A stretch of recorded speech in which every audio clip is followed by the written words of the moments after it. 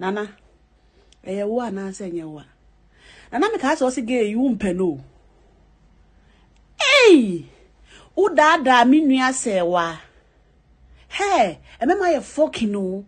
Ge we dey so won chen mi nua se wa. Se wa nie. Ge won chen se wa. Me catch me auntie say catch the say wa maninjai akwai ho chire wotimi fa wo kone papa drug store o so won side ne ko papa drug store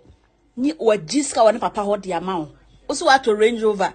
ama no na mro jale Ada from GhPage TV so any now share video another screen so a osha ni na ensema na Ayisha Modi edi tutudwa bra na oni efia ne ge ko na live video mo no den sem bi etudwa atake efia shots ni ge nam say efia so nanfo ani Tracy Boakye ntino eni o kan sam na no to bi edi amane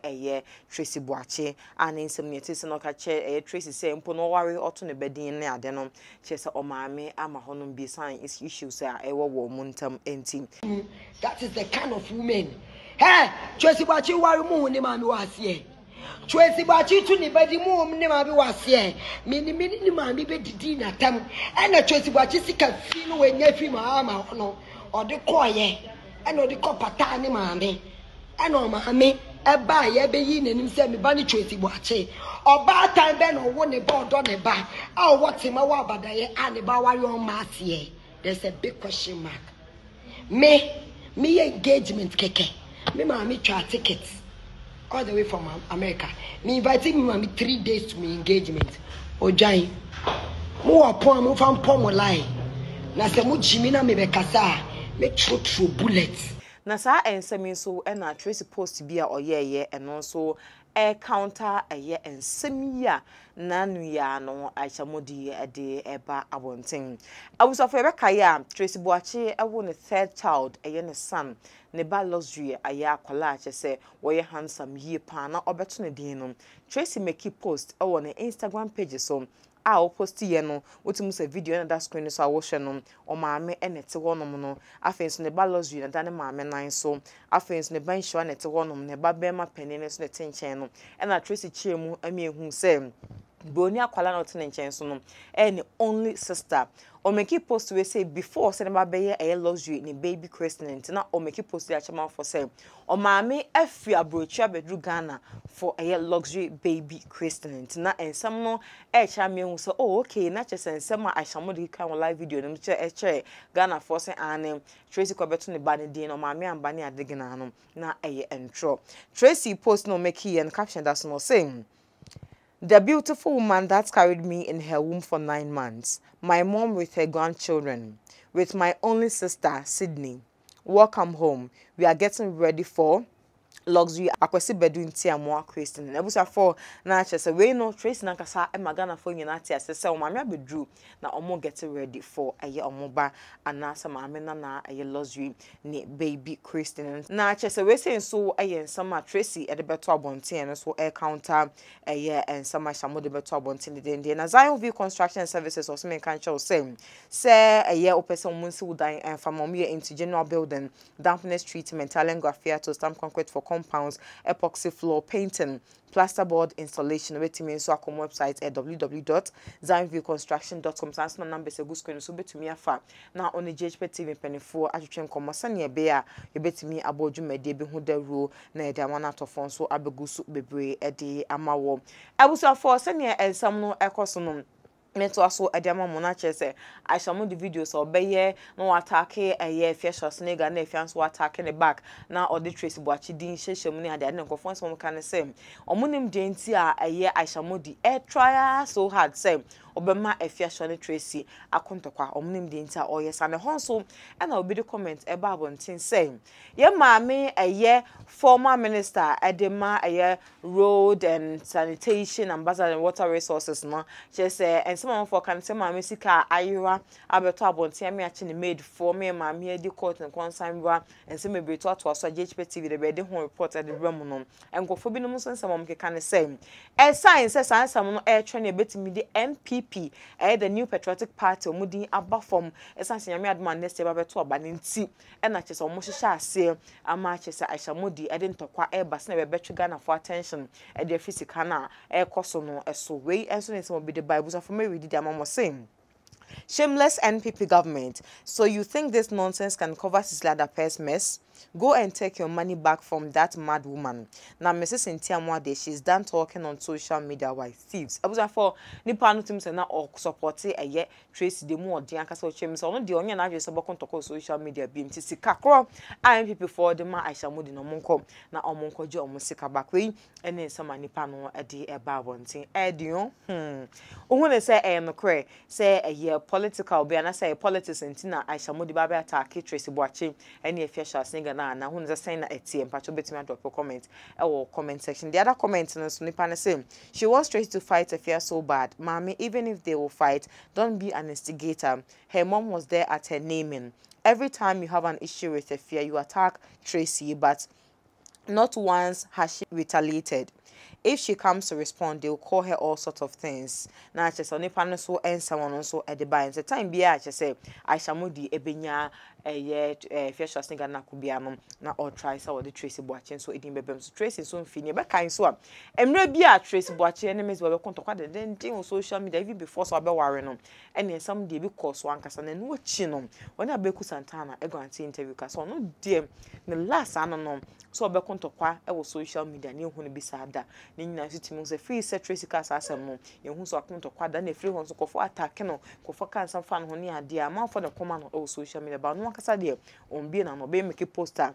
and a busa for and on mujo money e wo baby o to kwan na sempo no enjoy the family no pe and na oposti e wo social media and no so mpo no for about Tracy about so why ade pa ye so no kasa share bo this because Tracy Boakye obi a na man for so da so betumi akase onkasa social media no onkasa ampa na chese no so no betumi so e de aseda no bi amane kunu aye Mr. Badunti amoa on so betumi aka ho bi why ade yi pa na abusa for meton komo no so e de amamu no be kai a me the news ebremu efa brand e friend red one Kelvin aye ohene fara kopie mo Snapchat ohene fara ene efre no oba ware ni weekend ya na oba so no oba tobu man ho fe yi pa rama na ware course wi en some bebre na na ba bonten found ni na ne same sa na oni oba hofro aye friend say eye se wakoto eye prickles at na kire say wona ta be 11 years ni ameba nyina bo montam ene wanwan we oba ye gina si wom akofa wa for hu less than 2 years no so no awo eye baby boy and social media akofa drag abranti ama me de bram na abranti be so be chirim so ba na ya shawo ni sabe kopiemu akra che se memma bebre na ene ne deda empo no yankasa ye nana ma Mcbrown ni kunu Mr. Maso Mensa enso ni abaye ededa ye pana kan so no be ba bontin enye so no wo baba odona ene ka baba o enke so baba bontin no pa o so ono akasa ne friends ene family nyina ready for her sa ensami one lady be e ba bontin o chims ni ba ani sewa ene semba bonto ne still not no ho ase gusua through shows ankasa de ma eye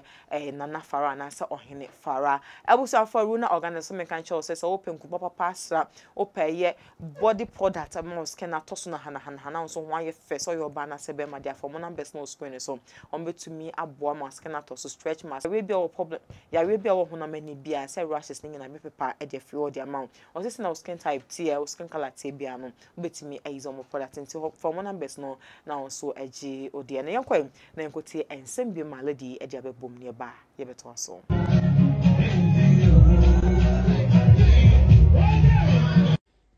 asante nkremo ampa nana eye wo na ase nye wo nana me ka so se ge yu mpe no udada mi nua se wa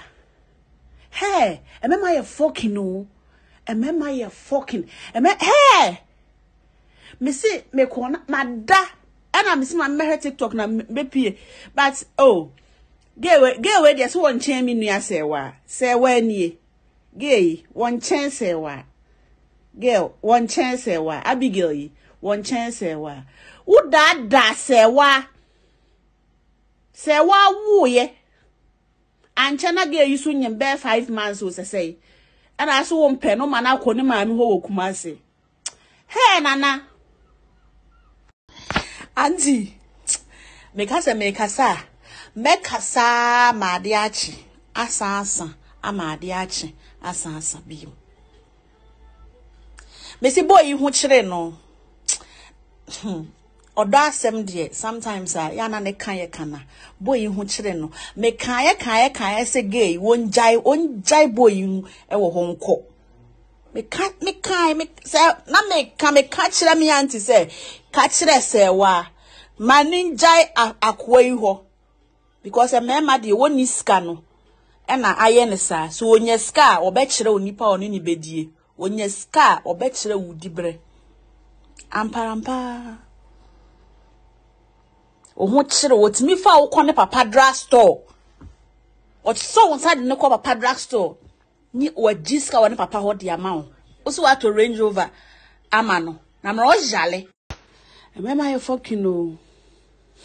unia mema ye fucking me hu ye manje endi until some me friend me auntie say me hu bi say wa ni pay and nam ade no so na girl you so ye SM gay ya emre bi woni ne konyi mi ye ya ho asem sorry ya so won pe ne ni ade yi gay udi ni picture kura kire mi